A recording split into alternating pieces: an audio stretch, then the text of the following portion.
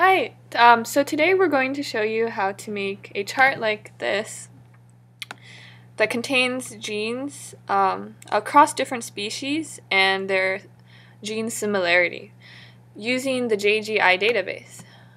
The IMG, Integrated Microbial Genomes Database, brought to you by the Joint Genome Institute.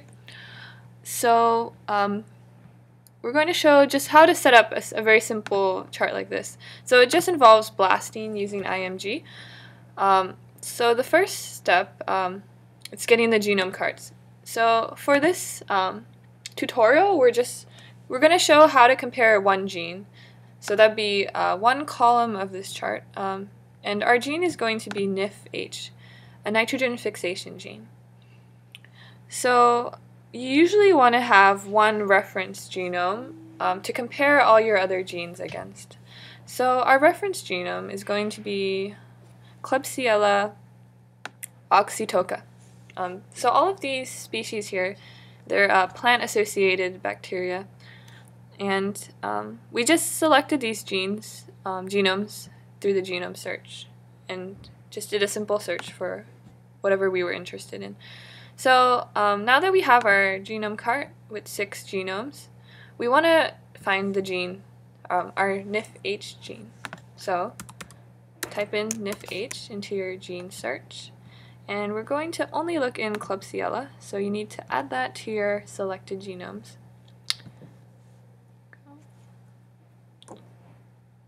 And with good luck, it will be just one gene that turns up, and yes, it's one gene, NIFH. So this is the one we want to compare. So we want to have it with us at all times during the session, so let's add it to our gene cart. Okay, now we can do a comparison. So what you want to do is go ahead and scroll to the bottom of the gene page, click IMG Genome Blast, and all the genomes that we had in our cart are now here. And you can choose whether you want to do protein blast or nucleotide blast. We're going to do protein, and we're going to have a pretty generous E value, and run blast. So this should be pretty fast. So it's telling you right now there's multiple hits. So we're going to have to make a judgment call here about which one we want. So you can help me choose which one. So now that we have it, well, before we do that, let's set up our chart now that we have the blast done. So do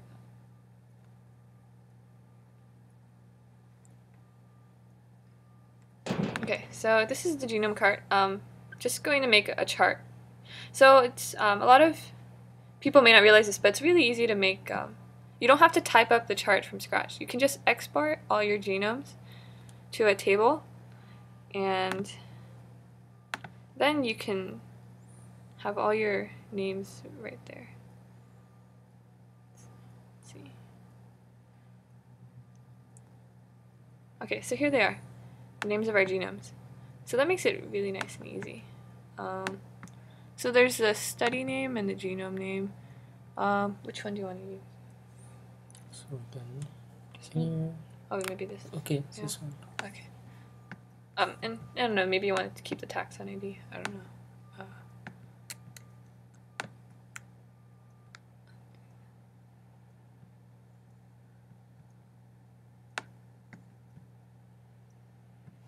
Okay, so then these are the genomes.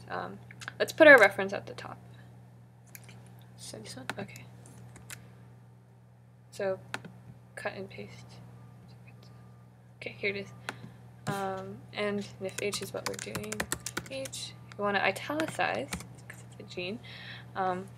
Okay, so now we can go back to our blast results. Here they are. So now we can fill in the chart. So the first one on our list would be Klebsiella. Okay, so Klebsiella, it's obviously 100% to itself.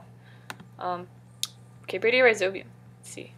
So you want to filter Bradyrhizobium. Okay, Brady.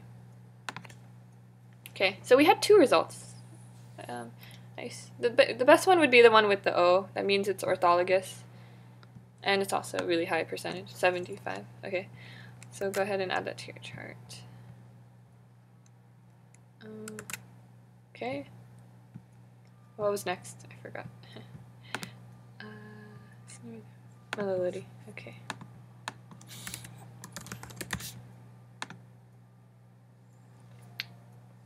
This one? Okay. 16 independent. Okay, and then if I made them.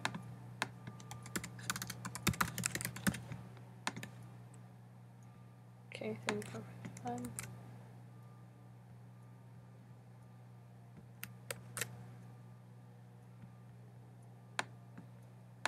Okay. Yeah, this one was kind of interesting. It's like different genes. Must have been like a gene duplication event. They're like almost identical.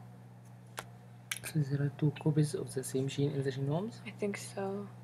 Or it's the same. Huh.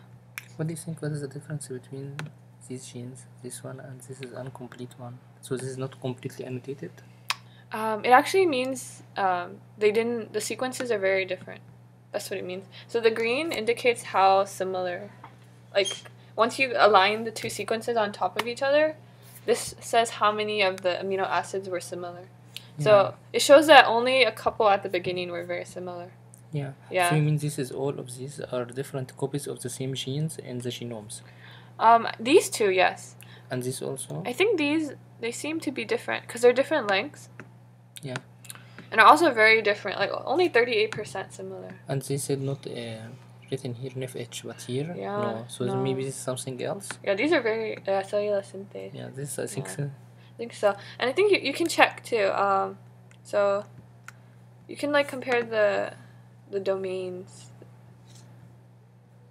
Good terms. So this is the NIFH. It's supposed to look like this. So if you look at like The other one? the other one, it's very.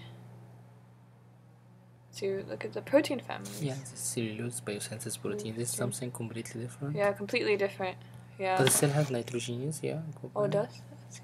Where? Oh, the other one. Okay. Oh. This is the other one, right? Mm-hmm. This is the first one. The original. Yeah, so I think this is our gene of interest. Okay, gene of interest. So yeah, 74. And this is for Phymatum. Oh, we already have Phymatum. Okay, Leguminarium.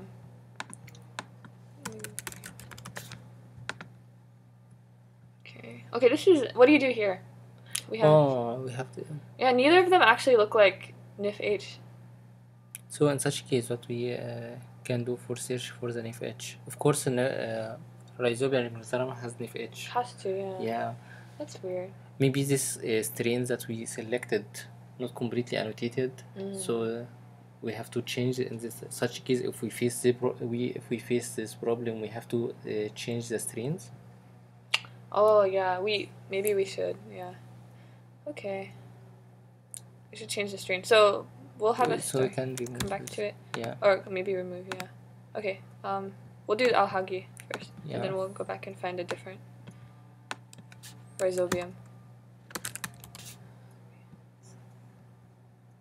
Oh, this is also problematic. Yeah, so we have the same problem in these 2 kind of strains. But I wonder if it was just annotated incorrectly. Let's check.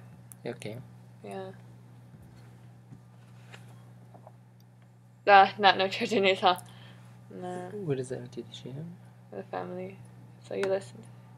Yeah, I think this is something. This is annotated, right? Yeah. Well, I don't know. Yeah. I don't know. But this is weird. We can check the neighborhood because it should be NIFH beside NIFD, NIFD, and then NIFK. Okay. So we can check. So this is NIF. No. I don't see any. Yeah. Okay. I think this may be false annotated. Yeah. I think it's not that it's false annotated because the name doesn't even say it's similar. It says chromosome partitioning protein. Yeah. So it's not misannotated. I think we'll just have to try another one. Another strains for Mesorhizobium and Rhizobium. Yeah. Okay. So we'll do another one. So We'll have to update our genome card.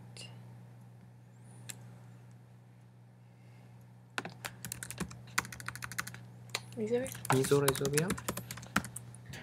We can search for complete, full. Or I have another idea. Okay. Okay, we'll do NFH. NFH.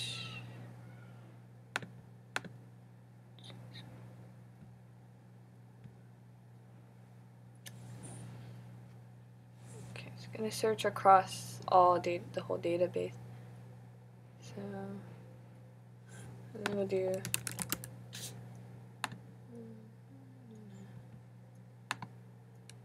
Okay, that did not work. Rhizobium. Rhizobium leguminosum. Okay, we found a. This is better. Yeah, this one. This one? Yeah, I think we can. Okay, the top. Now we need to find another Mesorhizobium though. That didn't work. Oops. I need to add this to my genome card, not my gene card.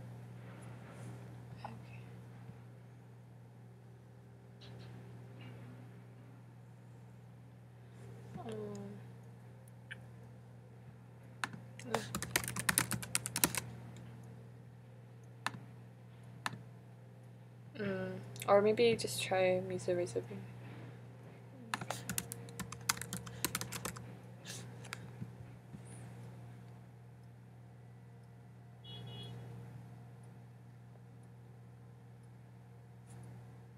Anything full? This one? Yeah. Let's try. Now we updated our genome part. Yeah, now we have 8. So. And you have to delete the other 2, or we don't need. Or we can just not include it in the blast. Okay. Yeah. Okay, so I'll just only do the ones we added. These 2. Wait, was it this one or this one? This one, huh? Yeah. Okay.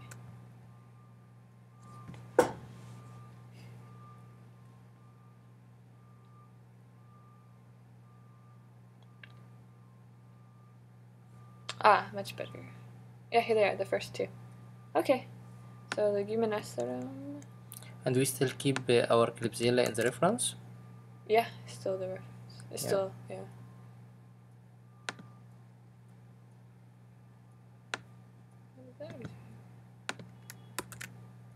Okay. Date. Okay.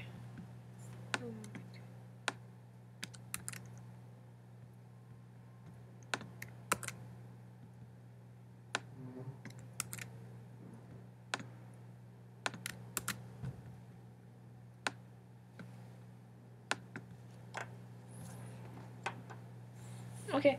Okay, so that's it. Oops. Yeah, that's one column. Yeah. I don't know if you have time to go to another gene like NFD. Oh. Fine. We can do nifty. I think that's it. Okay. So now we have that. Let me just fix the genome card then.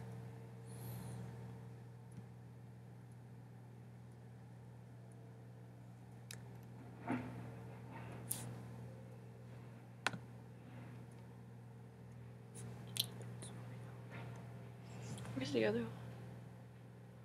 I think you removed it. Oh, it's one of these. I know one of those. This is so this is one. We need to remove this one. Yes, exactly. Okay. 50.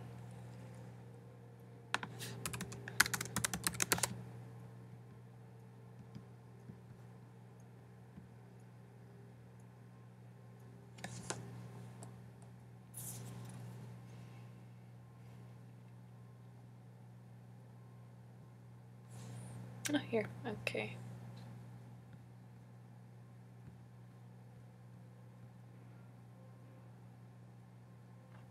So now in the gene card we have the different genes. We have to select just one. Yep, just one.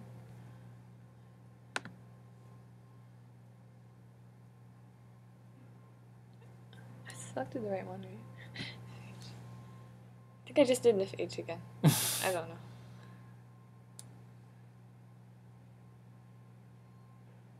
I'll find out. Oh, I just did NIF-H again. Oops. I think the first thing we have to remove this, the other one, or just we can keep all of this and just run blast against each one individually, like that one. So this is NIFD now, right? NIFD, yeah. Yeah, it's better to keep them.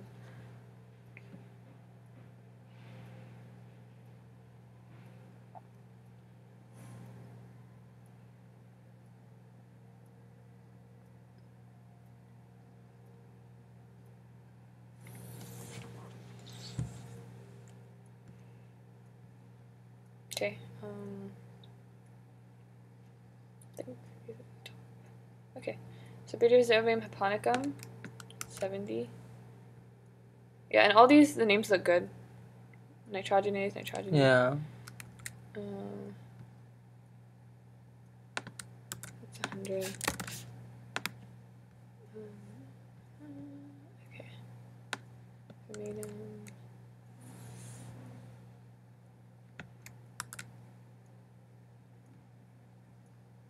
Okay, we can fill it now, and then we have the Excel sheet. So just one question, we can revise it. We mentioned it in a previous video, but we can mention it fastly now about the neighborhood. If we need to compare the different neighborhood from these genes, so how we can compare the neighborhoods. Yeah. Yeah. So now we have the numbers and we have the neighborhood. So we can how we can choose the neighborhood. Okay. Yeah. So now we can. It's very easy because they're all in our genome cart. Yeah. Okay. So yeah, we need to add all the genes to our gene cart though. The ones we want to compare. To the gene cart. So that we can compare neighborhood. Yeah. Yeah. So 6. Yeah. But be careful, we have the NIF-H also, and another gene we have C. Oh yeah.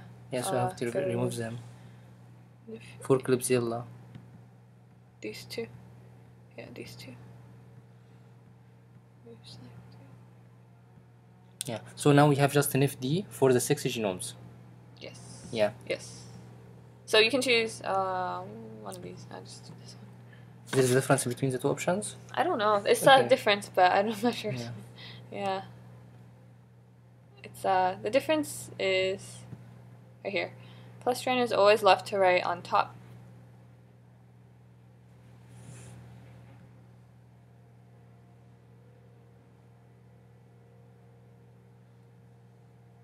So all the genomes here, right? We can select the arrangement for them, so we can start with to put our reference genomes in the first, or not? To arrangement again. I don't know. I don't think you can. Yeah. Yeah, they didn't give me the option. This is supposed to be the reference. Yeah. Yeah, it's at the top, and they only put 5 per page, so the Similarity got left behind. So here. Yeah. So I have to snapshots and put it in another. Yeah, that might be easier. Yeah, snapshot.